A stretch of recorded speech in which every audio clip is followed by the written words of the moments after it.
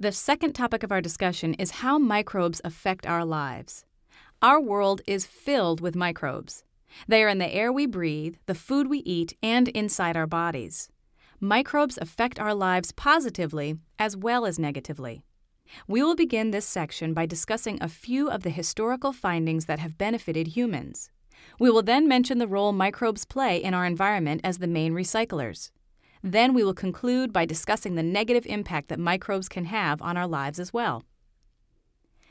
Let's begin by discussing the golden age of microbiology. This period, which lasted from 1857 to 1914, was a time of rapid advances in the sciences. It was during this time that the germ theory of disease began to be accepted. Louis Pasteur developed a process we call pasteurization to kill bacteria in some alcoholic beverages.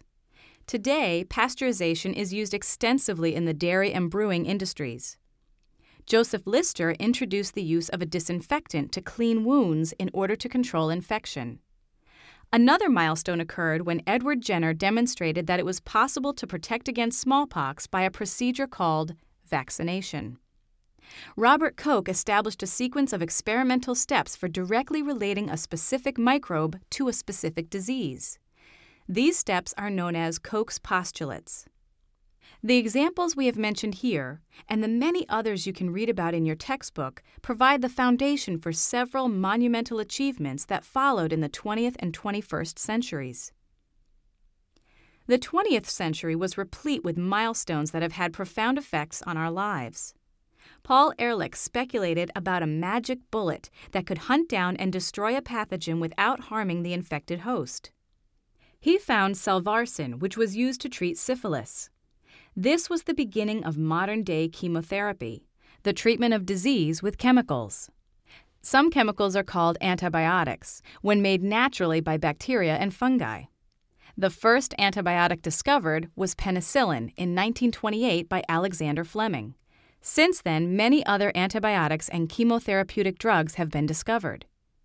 The discoveries we just mentioned are now part of our everyday lives.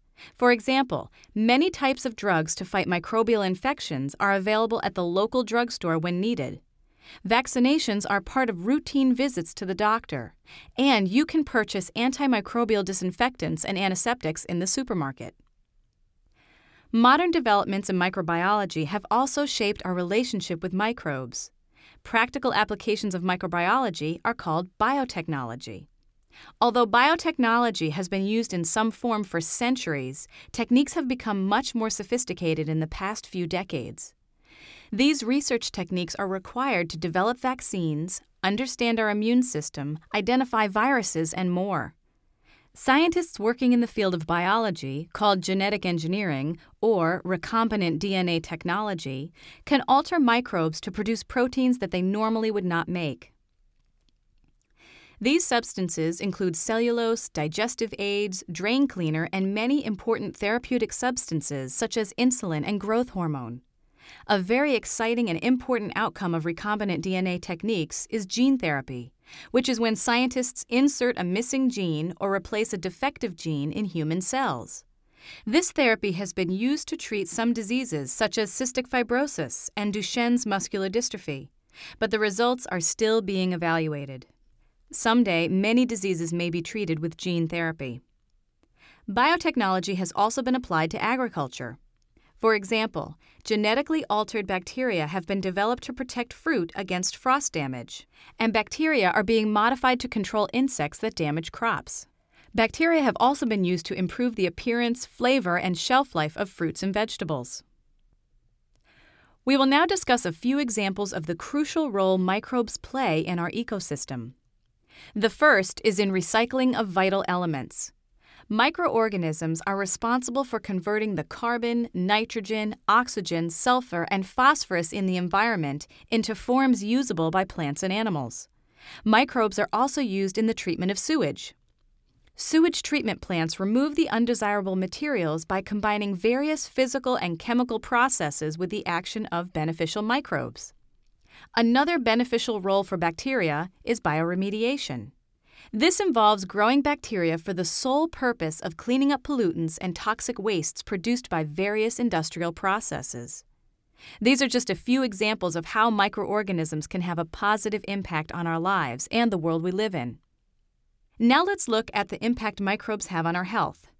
The bacteria that normally inhabit our bodies make up our normal microbiota, or normal flora. They are harmless and in some cases even beneficial. Unfortunately, under some circumstances, even normal flora can cause illness. There is a delicate balance between health and disease that depends on the body's immune system and the type of bacteria involved. Infectious diseases occur when the balance tips in favor of the bacteria. In spite of many effective chemotherapeutic drugs, infectious diseases not only are not disappearing, but seem to be re-emerging and increasing.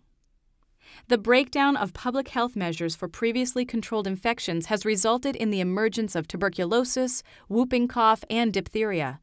Antibiotic resistance is also adding to the problem of re-emerging diseases. Emerging infectious diseases are diseases that are new or changing.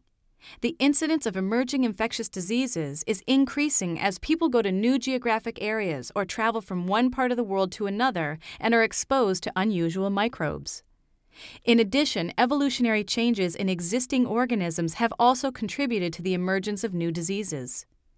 Examples of emerging diseases include the avian influenza A virus, severe acute respiratory syndrome, or SARS, West Nile virus, and AIDS. We have now discussed the big ideas. We started by reviewing the type of microorganisms and some of the more recent history of microbiology. We have briefly touched upon the many ways that microbes affect our lives. While they can cause diseases, it's important to know how microbes can also be beneficial to us and our world.